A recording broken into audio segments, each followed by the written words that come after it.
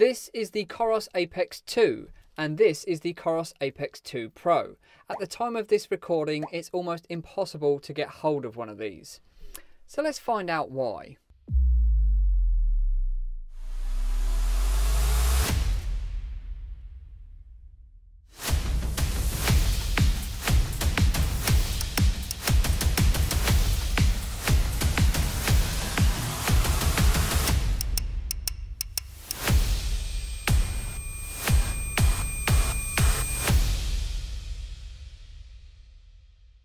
Coros were nice enough to send me these review samples, but this video is not sponsored and I have to send these watches back. Let's talk about aesthetics. When I reviewed the Coros Pace 2, which if you haven't seen, I will link up here and down here, I was a big fan of its overall look, with its minimal bezel and overall simple body design. I just wasn't a big fan of the graphics on the glass. I then reviewed the Vertix 2, and this does away with all those printed indicators on the glass in favour of minimal indicators on a chunkier, more rugged bezel. The Apex falls somewhere in the middle. The regular Apex looks more like a refined version of the Pace 2. Much like the Pace 2, it has a plain bezel, with branding still printed on the glass, but this time round it's a little more subtle. The Pro, however, well, that's the sweet spot. I personally think it's the best looking Coros watch that I've tested to date. It has very subtle branding around the bezel and minimal printed graphics on the glass. And in this green colour, oh, it just looks awesome. Bezels on both watches are made from a coated titanium, which will vary in colour depending on the colour of watch that you choose. The Pro version is available in 3 standard colours, which are grey, black, and this one green. There is also a special edition, but who knows how long you're going to be able to get hold of one of those. The standard Apex also comes in 3 colours, and they are black, coral, and this one, which is grey. The Apex 2 Pro has a 22mm band, while the regular Apex has a 20mm band. Both use the same quick release pins that you'll find on the Pace 2. If you do want a silicone band, you're going to have to buy that separately because all of the standard colours come with nylon bands. Personally, I like the nylon bands because they have an infinite adjustment, so you can cinch it up tight when you're going to go and do an activity, and you can loosen it off when you're wearing it casually. That said, they do take a little while to dry out when they get wet. The Pro, the bigger of the 2 watches, is 46.1 by 46.5 by 14mm, which is not much bigger than the regular version, which is 43 by 42.8 by 12.8mm. The difference in weight between the Pro and the regular Apex 2 is just 11 grams, being 53 grams at the top end when sporting the nylon band like I've got here, and 13 grams when you're using a silicone band. The heaviest configuration being 66 grams. So they're pretty light. The case itself is made from a mixture of titanium and fibre reinforced polymer. Neither of the models feel particularly bulky to me, and that's coming from someone who tends to pick the smaller device when given the option. But I've been happily rocking the bigger Pro version with no issues.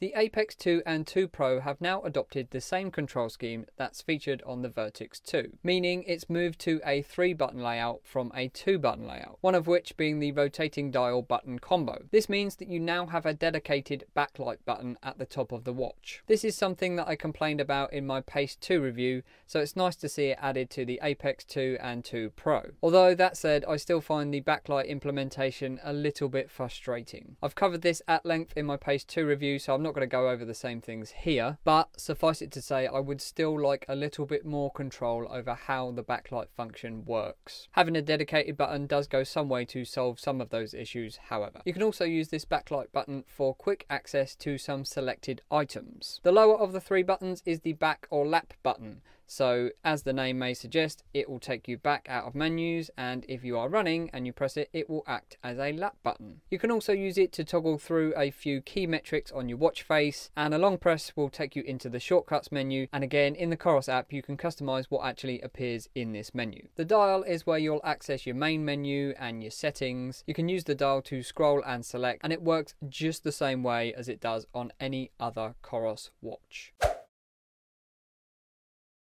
Display size on the Apex 2 Pro is 1.3 inches, with the regular Apex being a hair smaller at 1.2 inches. Resolution on the Pro is 260 by 260 and 240 by 240 on the regular Apex. Both watches feature a touchscreen always-on memory LCD display, covered in sapphire glass, capable of displaying up to 64 colours. The touchscreen works in a very similar way to that of the bigger, more expensive Vertix 2, which is to say it's limited in functionality. In fact, it's kind of strange what the touchscreen will and won't allow you to do. Scrolling through menus, for instance, you can use the touchscreen for, but when you get to an item you want to select, you're going to have to use a button because the touchscreen won't allow you to select that item. You'll have a similar experience when it comes to scrolling through some of the metrics. You can get to them, you can scroll through them, but you can't select them. All of this adds up to a strange experience when using the touchscreen. Thankfully, there isn't really any need to use it most of the time. In fact, you can even turn it off. Well, that is for everything apart from maps and music control,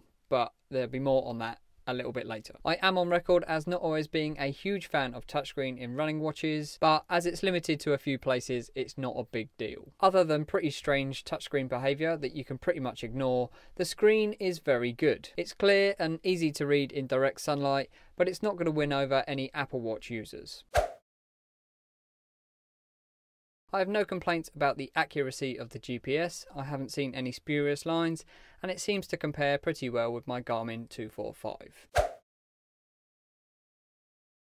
Out of the box, the Apex 2 Pro had 75% battery. The first thing I did was take it out for a run. This lasted a little over 48 minutes and reduced the battery down to 69%. I also completed 2 further similar length runs and a 56-minute GPS cardio session. In total, this amounted to 3.3 hours of GPS tracking. I got a total of 16 days of regular use. This was including sleep tracking and step tracking and notifications turned on. At the end of day 16, I still had 5% remaining, which the watch said was still good for another 2 hours GPS tracking. At 2%, you are finally asked to recharge the watch, but remember, I got all of that not even from a full charge. Battery life predictions do vary depending on what you have turned on and off, so I'm not going to list them all here. Maximum all systems on GPS with dual frequency on the Pro is expected to get you 26 hours of tracking. But this won't be an option on the regular Apex 2 because it doesn't have dual frequency. So on that, the maximum you're going to get on all systems on is 30 hours, which is awesome. If you intend to do this tracking with music as well, then those figures will drop to 11 hours and 7 hours respectively. Suffice it to say that regardless of which model you've got,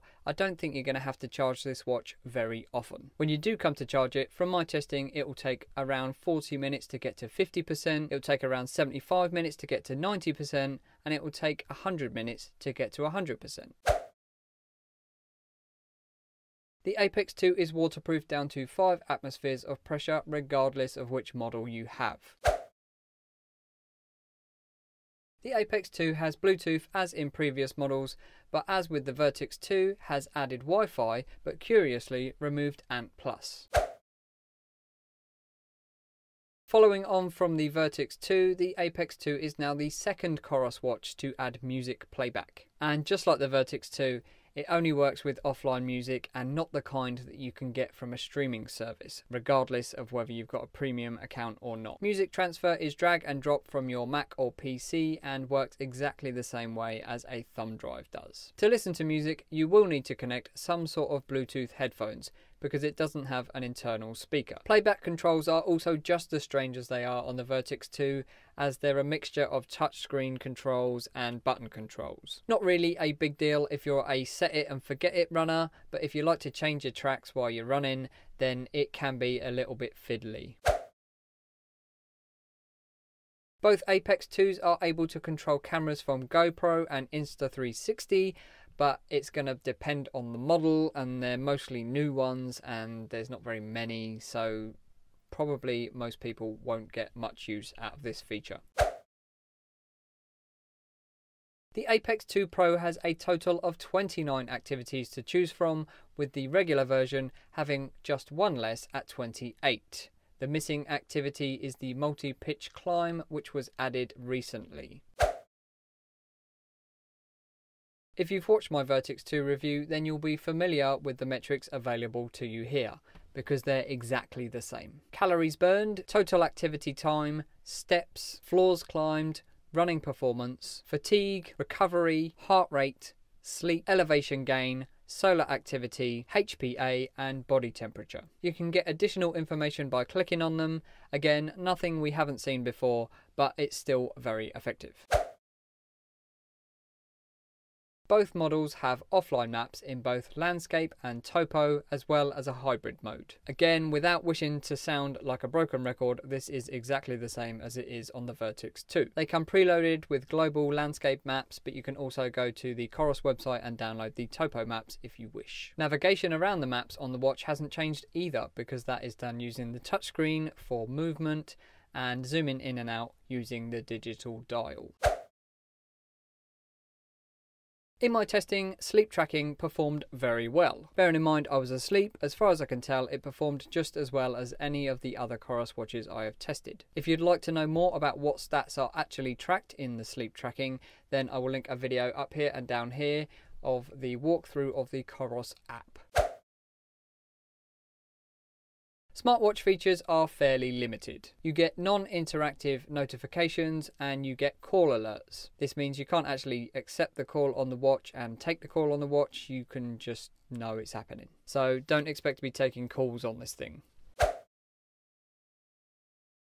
With both the Apex 2 and 2 Pro, there have been significant price increases over the previous models. The 42mm version of the original Apex started at just £269 in the UK. The 46mm version started at just £299. There was also a Pro version which was £349. This time around, the regular Apex 2 starts at £419, with the price of the Pro version ranging from anywhere between £499 to £549. With that said, the 2 and 2 Pro have had a significant increase in specs over the previous models, but if you are thinking of upgrading from one of those, then it may cost you a little bit more than you was expecting.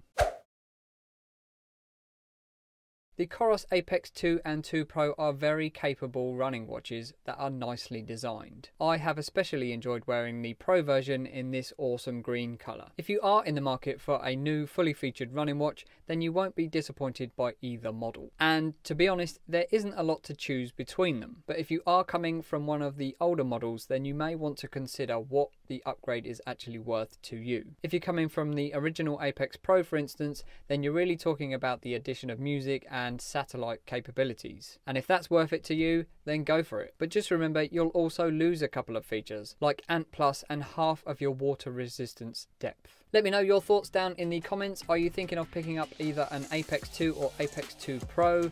Thank you for watching, and I'll catch you in the next one.